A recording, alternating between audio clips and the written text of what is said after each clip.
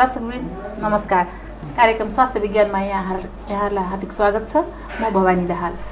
जनस्वास्थ्य प्रबन्धन गर्ने उद्देश्यका साथ सञ्चालित यस कार्यक्रममा हामीले स्वास्थ्य सम्बन्धी विभिन्न व्यक्तित्वहरूलाई बोलाएर विभिन्न विषयमा छलफल गर्ने गरेका छौँ र आजका लागि हाम्रो अतिथि हुनुहुन्छ डाक्टर रूपनारायण शाह। उहाँ मेरो अस्पतालको कार्यकारी निर्देशक एवं संस्थापक सञ्चालक हुनुहुन्छ। आउनुहोस् उहाँलाई स्वागत गरौँ। डाक्टर साहब यहाँलाई स्वागत छ। नमस्ते। डाक्टर साहब यहाँ चाहिँ मेरो हस्पिटलको चाहिँ एउटा कार्यकारी निर्देशक संस्थापक सञ्चालक हुनुहुन्छ है। अब यो यहाँले स्थापना चाहिँ यो हस्पिटल कुन उद्देश्यका साथ गर्नुभयो? मेरो हस्पिटल यो नामैले पनि आफैमा एक किसिमको केही मेसेज चाहिँ दिन्छ। मेरो हस्पिटल भनेको आफ्नो मेरो हस्पिटल अनि त्यसको सँगै हामीले एउटा तल एउटा सानो लाइन पनि लेखेको छ, हिल एट होम। यो चाहिँ होम बेस्ड मेडिकल सर्भिस। कुनै पनि मेडिकल सेवा, कुनै पनि स्वास्थ्यको कुनै पनि सेवा पोसिबल छ भने यसलाई चाहिँ हामी घरमै गएर उपचार गर्ने एउटा उद्देश्य लिएर यो संस्थाको चाहिँ हामीले सुरु गरेको हो। भनेपछि यहाँको हस्पिटलले घरमै पुगेर बिरामीलाई सेवा दिन्छ? हो म्याम, एक्चुअली तपाईँले ठिक भन्नुभयो। मेरो हस्पिटल हिल एट होम भनेको यसको मुख्य उद्देश्य चाहिँ हाम्रो त्यही नै हो कि घरमै गएर पोसिबल वेमा सम्भावनात्मक रूपमा कुनै पनि सेवा यदि सम्भव छ भने त्यो चाहिँ हामी घरमै गएर दिन सक्छौँ। त्यही भएर यो हस्पिटलमा हुने सबै किसिमको सेवा जो हुन्छ नि, जस्तै ओपिडीको कुरा हुन्छ, डक्टरको सेवा लिने, हामी सिस्टरको सेवा लिने, फिजियोथेरापी, एक्युपङ्क्चर, मेडिसिन घरमा चाहिने, ल्याबको सेवाहरू, त्यस्तो किसिमको सेवाहरू चाहिँ हामीले घरमा अहिले दिने गरेका छौँ। यो संस्थाको अस्पताल एउटा भौतिक रूपमा चाहिँ छ कि छैन? हाम्रो अलरेडी चाहिँ बुद्धनगरमा वार्ड नम्बर 10 मा चाहिँ 4 तल्लाको घर छ। त्यसमा चाहिँ हामीले पोलिक्लिनिक सेटअप गरेका छौँ। त्यहाँनिर ल्याब छ, फार्मेसी छ, प्लस इन्डोरमा हाम्रो हरेक डिपार्टमेन्टको विशेषज्ञ डाक्टर पनि हुनुहुन्छ, ओपिडी हेर्नुहुन्छ। त्यो सँगसँगै हाम्रो होम केयरको लागि छुट्टै एउटा डिपार्टमेन्ट पनि छ, प्लस फिजियोथेरापी डिपार्टमेन्ट छ। विभिन्न इभन हामीले अपरेसन थिएटर चाहिँ छैन। हाम्रो चाहिँ खास हामी पोलिक्लिनिक सेटअपमा हो र यो मेरो हस्पिटल भनेर हामी किन राखेको छ, मान्छेले बुझ्न पर्यो कि मेरो हो, यसको लागि कुनै पनि हस्पिटलमा पाउने सेवा चाहिँ हामी घरमा चाहिँ लिन सक्छौँ भन्ने हिसाबले राखेको हो। सेटअप चाहिँ हाम्रो पोलिक्लिनिक सेटअप हो। भनेपछि यो त धेरै सजिलो भयो हैन? बिरामी हस्पिटल आउन नसक्ने, उसँग पैसा छ, सबै थोक छ, तर पनि अस्पताल आउन सक्ने उसका साथी छैनन्, उनीहरूले ल्याउन सक्ने मान्छे छैन, त्यस्तो अवस्थामा यहाँले घरमै गएर पनि दिने सेवा यहाँको। त्यसकारण यहाँ त यसले चाहिँ धेरै जनताहरूलाई, बिरामीहरूलाई यसले यो खालको सुविधा त दियो नि। र अब यो मेरो हस्पिटलको सञ्चालक रूपनारायण शाह जन्मिनु भएको चाहिँ कहाँ हो? म्याम, म चाहिँ एउटा बारा जिल्लाको एउटा साधारण परिवारमा एउटा किसान परिवारको छोरा हो।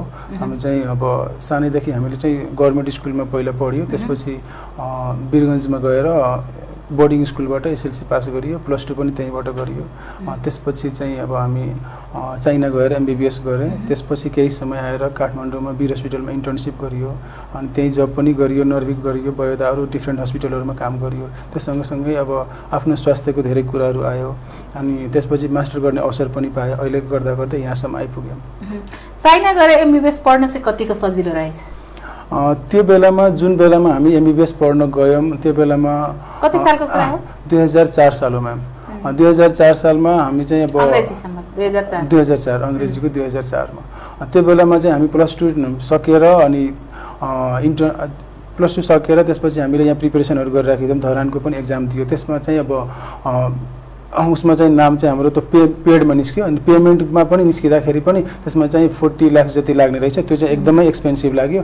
त्यो सँगसँगै अब हामीले मिनिस्ट्रीको पनि एक्जाम दिएका थियौँ, त्यसमा पनि नाम निस्किन्छ, तर त्यो सजिलो थिएन। अनि लास्टमा अरू साथीहरू पनि गइराखेको थियो। त्यो बेलामा चाहिँ अब एडमिसन हुने वातावरण पाइयो, अनि त्यो सँगसँगै ग्रुपमा लगभग नेपालीहरू त चाइनामा त्यो बेलामा 300-400 जना पनि इयरली जाने गर्थ्यो क्या। त्यो बिचमा अब त्यहीँ पढ्न पाइरहेछ भने जाऊँ भन्ने हिसाबले अनि नेपालको तुलनात्मक रूपमा सस्तो पनि भयो। त्यसले गर्दा हामी त्यहाँसम्म पुग्यो र पढ्न पायो। भनेपछि तपाईँलाई त्यति धेरै गाह्रो भएन? गाह्रो इन द सेन्स कि पैसाको हिसाबले गाह्रो त हुने रहेछ, किनकि अब त्यो बेलामा हामी चाइनामा जाँदाखेरि नेपालको तुलनामा सस्तो चाहिँ भयो। त्यसले गर्दाखेरि पढ्न पाइयो भने वातावरण चाहिँ भयो। भनेपछि एउटा चाहिँ चाइनामा पढेर आउने डाक्टर भने यसो नाक खुम्चाउने चलन छ के त्यस्तै गुणस्तरै नभएको पढाइ हो त चाइनामा? अब त्यसरी भन्न त अब बजारमा सुनेको कुरा हो, तर त्यसरी सोच्न चाहिँ मिल्दैन, किनकि स्कुल कलेज युनिभर्सिटी भनेको त्यो फरक कुरा हो र विद्यार्थी भनेको फरक कुरा हो। कलेज आफैमा नराम्रो हुँदैन, स्कुल आफैमा नराम्रो हुँदैन। विद्यार्थीले कसरी पढ्छ, आफ्नो अब लगनशीलता, पढाइमा कतिको इन्ट्रेस्ट लिइरहेछ, पढिरहेछ र पास गर्न कतिको सजिलो छ, त्यसमा फरक पर्ने र यहाँले एमडी चाहिँ मास्टर चाहिँ कहाँबाट गर्नुभएको? मास्टर पनि चाइनाबाटै गर्नुभएको। यहाँको चाहिँ मेडिसिन डिपार्टमेन्ट इन्टरनल मेडिसिनमा गर्नुभएको र अहिले हामीले सुनेका छौँ यहाँ चाहिँ आफै पनि एउटा रोगी हुनुहुन्छ हैन? अब यहाँ चाहिँ कस्तो प्रकारको रोगी हो र यहाँले दिने सेवाको बारेमा हामी त कुरा गरि नै हाल्छौँ। पहिले यहाँ चाहिँ कस्तो खालको रोगी हुनुहुन्छ अहिले यो बताइदिनुहोस् न। अब भाग्यले साथ पनि दियो, दुःख पनि दियो। अब मान्छे बिरामी हुनको लागि दुई तरिकाले, मैले बुझेको आफ्नो दुई तरिकाले हुन्छ। एउटा त अब ब्याड लक भन्छ हामी, अब एक किसिमको, अर्को चाहिँ ब्याड ह्याबिटले मान्छे बिरामी हुन्छ। अब मेरोतिरमा ह्याबिटको कुरा गर्ने हो भने सानैदेखि चाहिँ पढ्ने र स्पोर्ट्स गर्ने मात्र बानी व्यवहार थियो। हामी सानैदेखि एकदमै खेलप्रति धेरै इन्ट्रेस्ट राख्ने र पढाइप्रति धेरै इन्ट्रेस्ट राख्ने खालको थिएँ, तर भाग्यले साथ दिएन। अब एमबिबिएस सकेपछि 2008मा हामी वीर हस्पिटलमा इन्टर्नसिप गर्न आयौँ। त्यो बेलामा चाहिँ इन्टर्नसिप गर्दा गर्दै चाहिँ अब मलाई चाहिँ जन्डिस हुने, त्यसपछि अलिअलि सानोतिनो इन्फेक्सनहरू एकदमै सजिलो तरिकाले हुने, मलाई फिभरहरू एकदमै धेरै आउने, पटक आउने। अनि जाँच गर्दा गर्दै त्यो बेलामा चाहिँ मलाई जहिले पनि अब डब्ल्युबिसी र प्लेटलेट एकदमै कम देखियो। यहाँ इन्टर्नसिप गरिराखेकै बेलाको हो, इन्टर्नसिप गरिराखेको बेला। इन्टर्नसिप गर्दा गर्दै धेरै दुःखले, धेरै असजिलो तरिकाले मैले कम्प्लिट गर्न पाएँ, किनकि त्यो बेलामा जहिले पनि बिरामी हुने, आफै बिरामी हुनुपर्ने। अब त्यो गर्दा गर्दै वीरको लगभग सबै डिपार्टमेन्टको सरहरूसँग, डक्टरहरूसँग कुरा हुँदै लास्टमा मलाई चाहिँ अब लिभरको प्रब्लम छ भनेर डायग्नोसिस भयो। त्यो बेलामा मेरो डब्ल्युबिसी र प्लेटलेट एकदमै कम हुन्थ्यो, त्यसले गर्दा सजिलो इन्फेक्सन हुन्छ। इन्फेक्सन हुने कारण भनेको डब्ल्युबिसी यदि कम भयो भने सजिलो इन्फेक्सन हुन्छ र प्लेटलेट कम भयो भने ब्लिडिङको चान्सेस एकदमै धेरै बढी हुन्छ। अब त्यो बेलामा 2008 र 9को बेलाको हो म्याम। त्यो बेलामा ठ्याक्क हामी एक्जाम दिँदै एनएमसीको बेला थियो, एनएमसी सकियो। त्यसपछि अब पटक बिरामी हुने कार्यक्रममा मैले नेपालमा धेरै जस्तो सिनियर डक्टरसँग पनि कन्सल्ट गरेँ। मेरो किन डब्ल्युबिसी र प्लेटलेट कम भइरहेछ, किन मलाई पटक इन्फेक्सन भइरहेछ, लिभरको कारणले धेरै ठाउँमा युएसजीहरू गरियो। सबै कुरा गर्दाखेरि पनि लिभरमा प्रब्लम त छ, तर लिभर सिरोसिस हो कि होइन, तर कन्फर्म चाहिँ हुन सकेको थिएन। त्यसपछि 2009को केही महिनापछि म चाहिँ फेरि इन्डिया पुगेँ, अपोलो हस्पिटल पुगेँ। त्यसपछि त्यहाँ पुग्दाखेरि अपोलो हस्पिटलमा लगभग 1 महिना बस्न पर्यो मैले, आफ्नै स्वास्थ्यको लागि, परीक्षणको लागि। त्यसमा धेरै पैसा पनि खर्च भयो। तर त्यसपछिको अन्तिम निर्णय चाहिँ त्यहाँनिर अब लिभर सिरोसिस नै भइसकेको भने सुन्न पाएँ। एकदमै अब त्यो आफूले एक्सेप्ट गर्न नै गाह्रो भयो। लिभर सिरोसिस भनेको लिभर एकदमै कडा भयो र त्यो चाहिँ अब रिभर्स ब्याक चाहिँ हुँदैन, जति चल्छ त्यसपछि तपाईँको अब अन्तिम त्यसको उपचार भनेको प्रत्यारोपण नै हो भन्ने कुरा बुझेँ। त्यसपछि धेरै आफूलाई अब एउटा भर्खरै एमबिबिएस सकेर आएको स्टुडेन्ट, भर्खरै एउटा नयाँ जीवनमा प्रवेश गरेको, त्यसपछि अगाडि पढ्ने धेरै परिवारको ठुलो एउटा सोच सपना थियो। त्यो बेलामा आफूलाई चाहिँ सम्हाल्न र परिवारलाई सम्हाल्न धेरै दुःख भयो। अगाडि करियर कसरी जाने, आफू मर्नु पर्ला कि भने, र त्यो बेलामा ट्रान्सप्लान्ट भनेको, यो प्रत्यारोपण भनेको चिज नै एकदमै कठिन र गाह्रो थियो, किनकि यो कुरा त आजदेखि 10 वर्ष अगाडिको कुरा हो नि त। 10 वर्ष अगाडि त नेपालमा लिभर ट्रान्सप्लान्टको कुनै सुरुवातै थिएन। त्यो बेलामा बल्ल हाम्रो चाहिँ किडनी ट्रान्सप्लान्ट सुरु भएको थियो।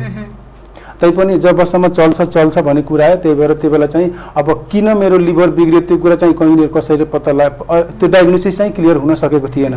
सबैजनाले अब यदि कुनै किसिमको लिभर सिरोसिस भइसक्यो तर डायग्नोसिस भएन, त्यसलाई चाहिँ प्रायः हाम्रो मेडिकल भाषामा क्रिप्टोजेनिक भनेर राखिदिन्छ, अननोन इटियोलोजी। कुनै पनि कारण त थाहा भएन, तर तपाईँको लिभर चाहिँ बिग्रिरहेछ। अब त्यसको लागि अब प्रिभेन्सन चाहिँ लिने, अब सर्टेन मेडिसिनहरू खाइराख्ने, प्रिकसन चाहिँ लिने र एज इट इज यो चलिरहन्छ भन्ने कुरा हो। जसरी बिग्रिँदै जान्छ त्यसरी त्यसको उपचार अब सिम्टोमेटिक चाहिँ हुँदै जान्छ भन्ने कुरा भयो।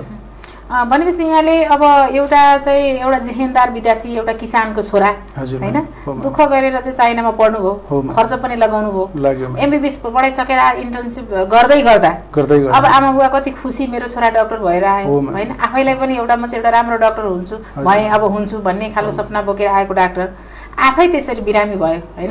आफै बिरामी भयो, यहाँले चाहिँ दिल्लीसम्म गएर चाहिँ यहाँले उपचार गराउँदाखेरि यहाँको किडनी के अरे लिभरले काम नगरेको यहाँले थाहा पाइसकेपछि अब त्यसपछिको उपचार चाहिँ यहाँले कसरी अहिलेसम्म यो अवस्थामा रहिरहनको लागि उपचार चाहिँ कसरी गरिरहनु भएको छ आफूलाई?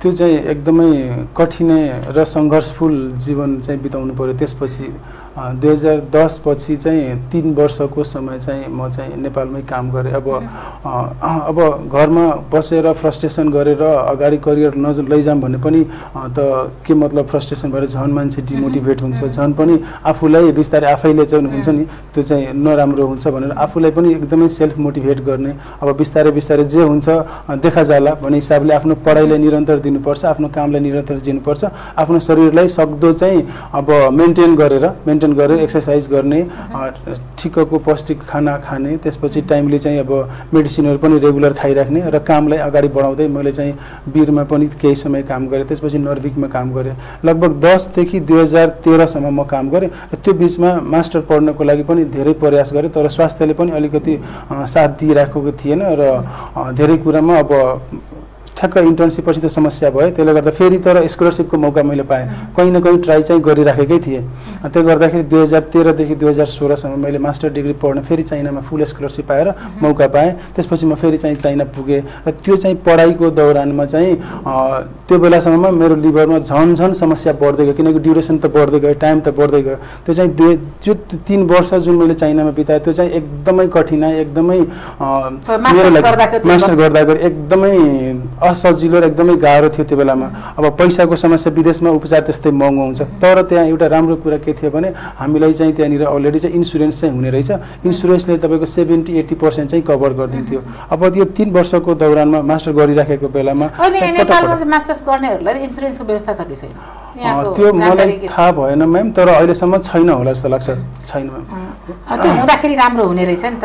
इन्सुरेन्स भयो भने त हरेक स्टुडेन्टको लागि धेरै राम्रो नि, धेरै राम्रो। तर इन्सुरेन्स छैन, बिरामी भयो भने त्यही अब सिनियर दाइहरूलाई सरहरूलाई अलिअलि भनेर थोरै डिस्काउन्ट हुने चाहिँ सिस्टम चाहिँ छ। अब डाक्टर साहब, अब यहाँले चाहिँ लिभर चाहिँ प्रत्यारोपण गर्नुभयो होइन? अन्तिम उपचार त त्यही रह्यो। अब यहाँलाई लिभर चाहिँ कसले दियो, अथवा आफ्नै कोही रिलेटिभले दिनुभयो कि अरूबाट लिनुभयो कि कसरी उपचारमा हुनुहुन्छ? अब लिभरको जुन बेलामा हाम्रो ठ्याक्क अन्तिम समय थियो 2016 को, त्यो बेलामा अचानक म पटक त्यहाँ पनि बिरामी भइरहेको थियो। हरेक 2 महिना 3 महिना 1 महिनामा हस्पिटल एडमिट हुने, भर्ना भइसकेपछि महिनौ हस्पिटलमा बसेर उपचार गर्नुपर्ने। त्यसरी गर्दा गर्दै मैले त्यहाँनिर जसरी पनि अब छोडेर फर्केर आम भने पनि फेरि जीवनमा मास्टर डिग्री पढ्ने मौका पाउला नपाउला थियो। आफू बाँचेला नबाँचेला, बरु त्यसले जसरी हुन्छ मरे बाँचे, तर कन्टिन्यू गरेरै फर्किन्छु भन्ने एउटा बाचा गरेँ। त्यसपछि त्यो बेलामा 2016 को अन्तिम समयमा डायग्नोसिस त्यहीँनिर चाइनामै भयो। म बिरामी हुँदाहुँदै उहाँहरूले चाहिँ एउटा किसिमको डायग्नोसिस गर्नुभयो। के रहेछ त मेरो वास्तविकता कारण तपाईँको लिभर बिग्रिनु विल्सन डिजिज रहेछ म्याम। अनि विल्सन डिजिज भनेको कस्तो हो भने यसमा चाहिँ कपरको डिपोजिसन हुन्छ, जसले गर्दा बिस्तारै लिभरमा कपरको डिपोजिसन हुन्छ र त्यसले गर्दाखेरि लिभर चाहिँ कडा हुँदै जान्छ। तामा हो म्याम। त्यो चाहिँ एक किसिमको यो जेनेटिक डिजिज हो। यो करिब 30 लाख मान्छेमा एकजनालाई मात्र हुने रोग हो। त्यस्तो चाहिँ अब भाग्यमानी मान्छे म परियो।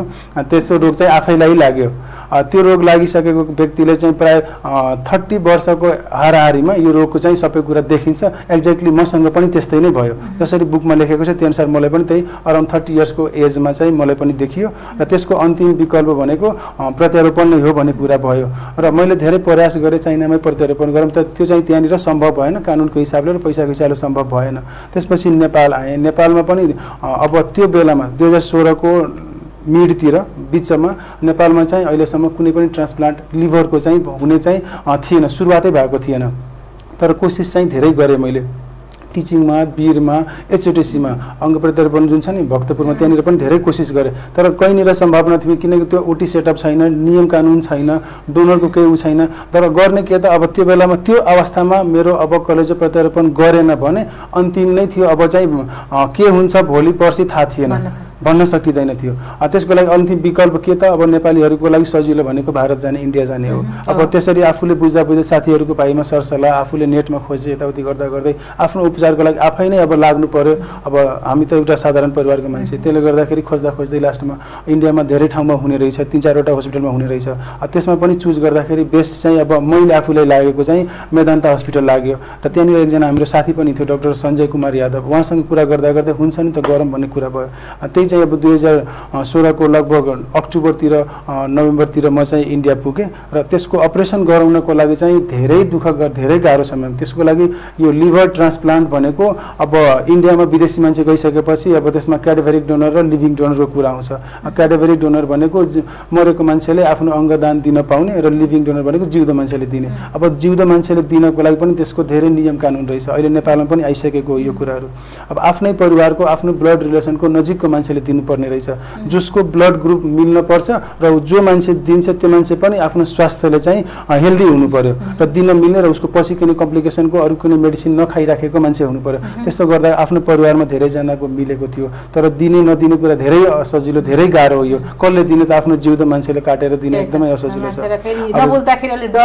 धेरै डर, अफकोर्स डर लाग्ने त आफ्नो अब कलेजो एउटा हुन्छ त्यसमा पनि अब आधी काटेर दिँदाखेरि त मान्छे जो पनि डराउँछ, स्वाभाविक हो।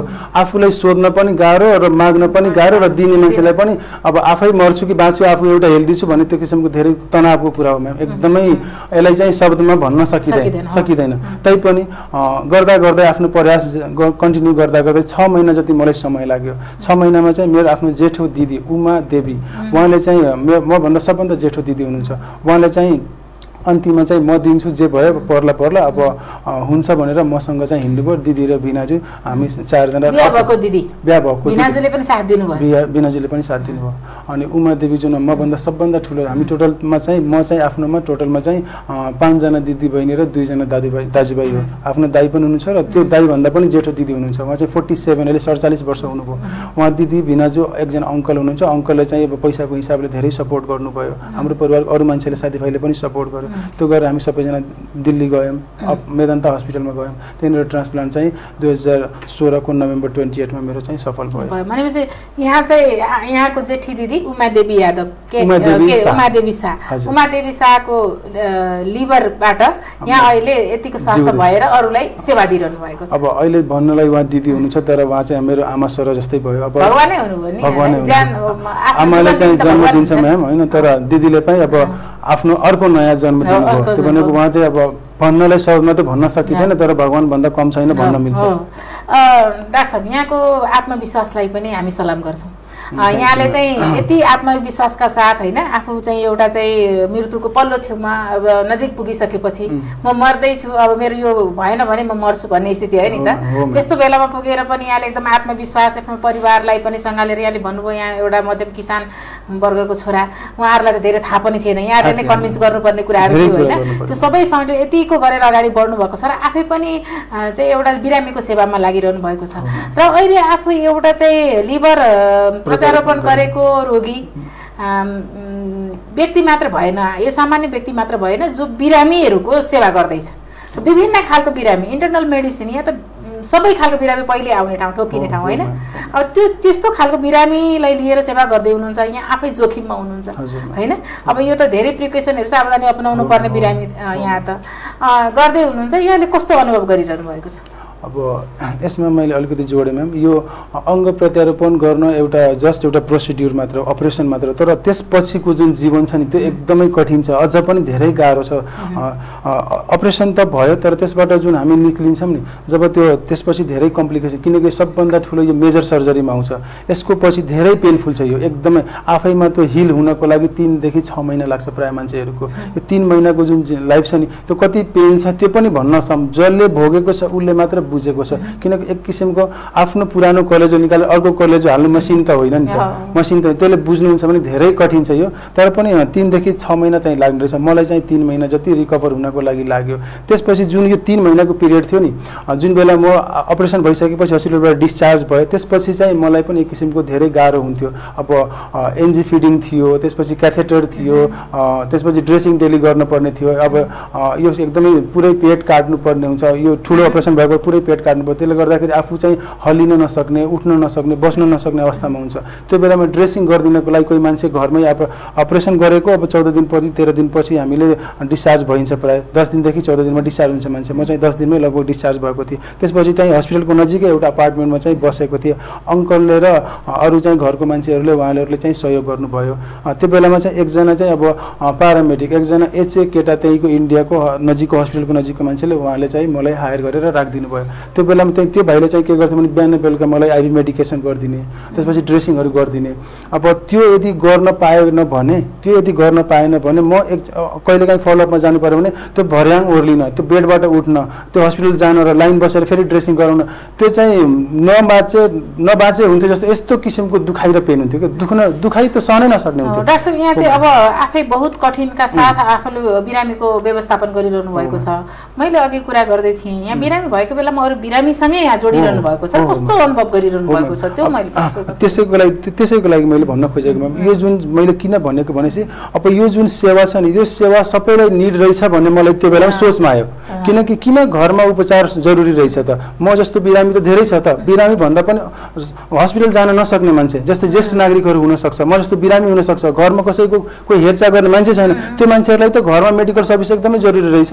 त्यसले गर्दा यो मैले जब होसमा आएँ त्यस बेलामा मेरो हस्पिटल भन्ने मलाई फिल भयो। त्यो बेलामा यो किन मेरो हस्पिटल मैले नाम राखेँ भने त्यसरी चाहिँ स्टार्ट भएको कि घरमा मान्छे आफ्नै बिरामीको कारण आफूलाई कस्तो फिल भयो त्यही आधारमा चाहिँ यहाँले एउटा चाहिँ अस्पताल सेवा संस्थाको सुरुवात जसले चाहिँ घरमै गएर उपचार गर्न यो एकदमै आवश्यक रहेछ, एकदमै जरुरी। अस्पतालको सेवा कतिको सुचारू भइरहेको छ, कति प्रभावकारी भइरहेको छ? अब ठ्याक्क मेरो अपरेसनको पनि ठ्याक्क 3 वर्ष भयो। मैले जब होसमा आएर नेपालमा ल्यान्ड गरेँ फर्स्ट सुरुवातमा मैले 2टा काम गर्न खोजेँ। एउटा त यो अर्गन डोनेसनको अवेरनेस प्रोग्राम चलाउनु पर्छ भनेर मैले लागि पऱ्यो। एउटा संस्था त्यसको पनि मैले दर्ता गराएको छ, एनजिओ दर्ता छ, जीवनी नेपाल भनेर। त्यसको लागि चाहिँ अब यो डोनरको यो अङ्गदानको लागि अवेरनेस प्रोग्राम चाहिँ गर्नुपर्छ, मान्छेले जनचेतना चाहिँ आउनुपर्छ यो अङ्गदान गर्नुपर्छ है भनेर। जस्तै किडनी, लिभर, अरू अङ्गहरू छ, त्यो सँगसँगै यो चाहिँ त्यो सँगसँगै चाहिँ यो होम बेस्ड मेडिकल सर्भिस एकदमै, किनकि मैले चाहिएको हो, मैले भोगेको हो र मलाई आवश्यकता भएको त्यस्तै अरूलाई पनि जरुरी छ भनेर।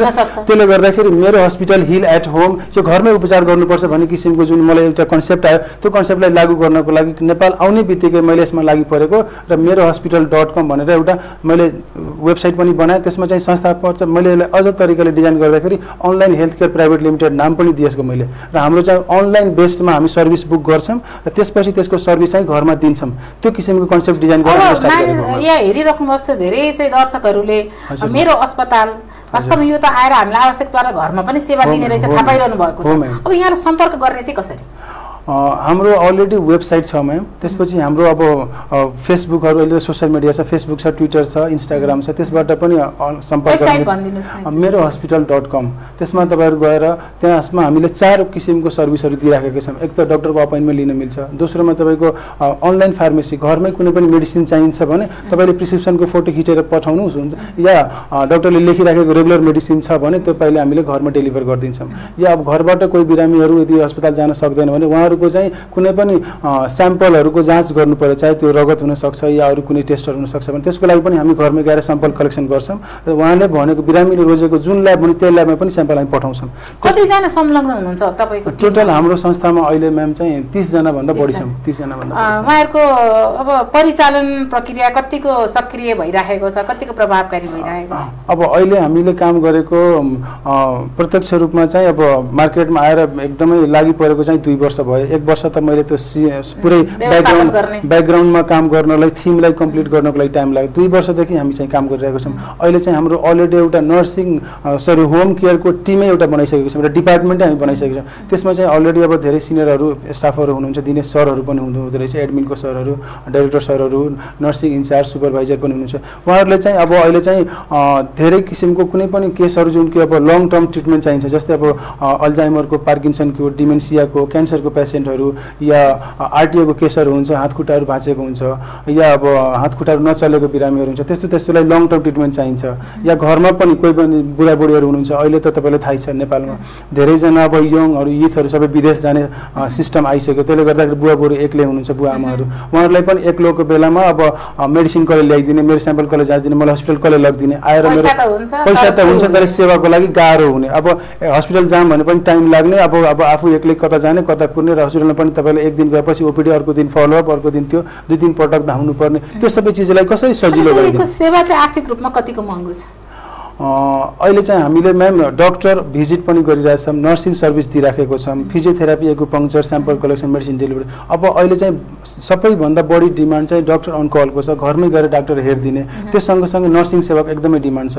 अब नर्सिङको सेवाको कुरा गर्नुहुन्छ भने हामीले 3 क्याटेगोरीमा काम गरेछौँ। 8 घन्टाको, 12 घन्टाको, 24 घन्टाको सर्भिस दिन्छौँ। त्यसले चाहिँ महिनाको रूपमा पनि लिन मिल्छ प्याकेजमा।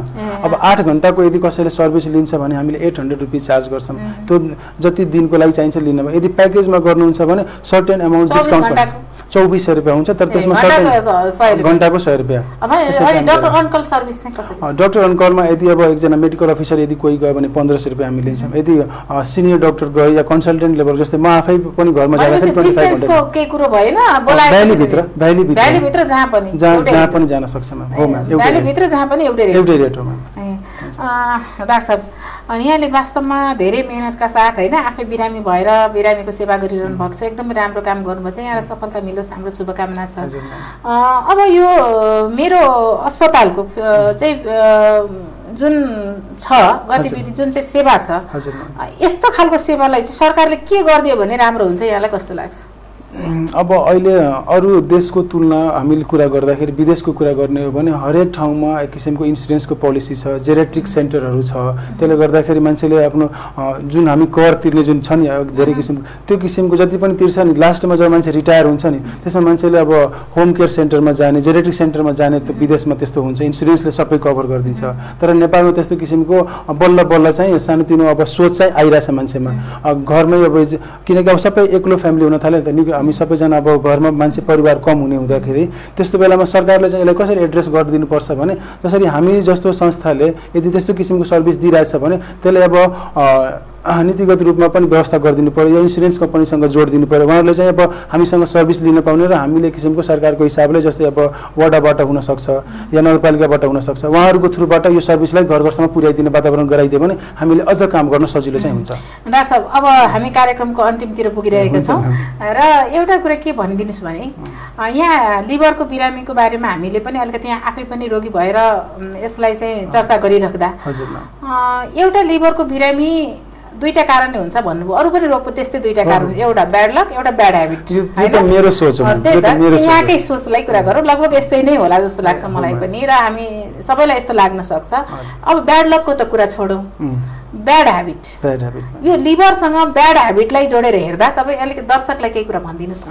अब अहिले चाहिँ हाम्रो मेडिकल साइन्समा लिभरको बिग्रिने कारणहरू थुप्रै छन्। त्यसमध्येमा सबभन्दा बढी चाहिँ अब अहिले 1, 2, 3 गर्ने हो भने हेपाटाइटिसको कारणले हुन्छ, अल्कोहलको कारणले हुन्छ, र अब अरू पनि नजानेर धेरै मेडिसिनहरू मान्छेले आयुर्वेदिक मेडिसिन, अरू के मेडिसिन, त्यो कारणले पनि गर्दा हुन्छ। अहिले त एकदमै त्योभन्दा पनि अब हाम्रो खानपानको जुन बानी व्यवहार छ, एक्सर्साइजहरू नगर्ने, खानामा अब एकदमै हेभी खाने, त्यो गरेर गर्दा फ्याटी लिभरको एकदमै अहिले आइराखेको छ मार्केटमा, र मान्छेले फ्याटी लिभर यस्तै त हो भनेर त्यसलाई एकदमै मतलब साधारण तरिकाले सोचिदिने रहेछ। तर त्यो पनि अहिले चाहिँ एकदमै मेन भाइटल कजमा पर्न थाल्यो। फ्याटी लिभर चाहिँ यतिकै छोड्नु, त्यो फ्याटी लिभर पनि हामीले टाइमली उपचार गरेन भने त्यो पनि त्यसको स्टेज हुने रहेछ, सिभियर स्टेजमा, र त्यसपछि पनि यदि अल्कोहल कन्जम्सन गर्यो भने त्यसले पनि तपाईँले सिरोसिस चेन्जेससम्म ल्याउन सक्छ।